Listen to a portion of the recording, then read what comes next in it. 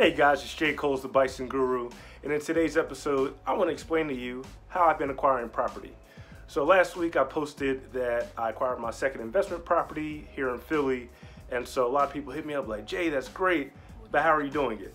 And so today's video, I'm going to explain the method that I use, and it's not something I invented, it's called the BRRRR strategy. So it has nothing to do with Gucci Mane. BRRRR stands for buy, rehab, refi, rent, and redo. And so most people, you think that you have to save up 20% down payment. Maybe you get a property through FHA, a sheriff's sale, pay someone's delinquent taxes. While all those are great ways to acquire property, the BRRRR strategy is the best one in my opinion if you're trying to purchase property as an investment. So without further ado, this is how it works. Okay, so the B in the BRRRR strategy stands for buy. So we want to find a property that we can add value to, meaning that we want to be able to add the granite countertops, to add the stainless steel appliances. And so if it already has that, you don't want that property. Second thing is you want to make sure that it's in an up and coming neighborhood. So you always want to buy something or a property where people want to live or will want to live eventually. So at the end of the day, it comes down to this formula. TCB has to be less than ARV. TCB is your total cost basis, so how much it costs you to acquire the property has to be less than the ARV, or the after rehab value or after rehabilitation value. So we're basically saying, okay, if I buy a property for $60,000, after I put the work into it, the rehab, is it going to be less than the ARV?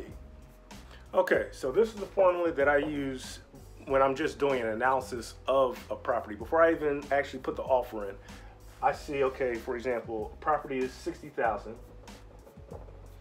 I'll bring a contractor in, I'll say, hey, give me an estimate. Estimate will be, let's say, $50,000. So now the total is 110. Then I do some more research and I say, okay, what are the properties going for that have already been rehabbed? And they're going for 170. Which means that my total cost basis is less than the ARV, so this is a property that I will invest in. I've got to pay this 110 back because I got this from private lenders. I didn't go to a bank for this 110.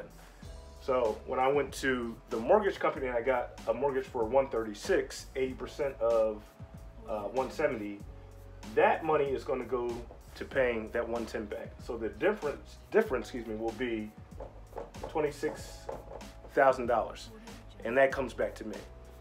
In addition to that, I also need to start renting the property out. That's going to pay down the mortgage and hopefully provide me some cash flow. And as the mortgage is being paid down, equity is building in the property. That's more cash for me that I can either later pull out or leave in the property. And so that's the BRRRR strategy. Buy, rehab, refi, rent, redo. Pretty simple. I definitely encourage you to do some more research on it to get more comfortable with it. But you've probably seen it on HGTV. They do this formula literally all around you, all day, every day. So, and this formula or this method can be done in any city. So it doesn't have to be Philadelphia. It doesn't have to be East Coast based. It doesn't matter how expensive a home is. As long as the numbers make sense, they work in the formula, then it's a good buy. So form LLC, get your friends together, find out where there's hard money lenders in your area, and start buying property. So thanks for watching. Never stop learning.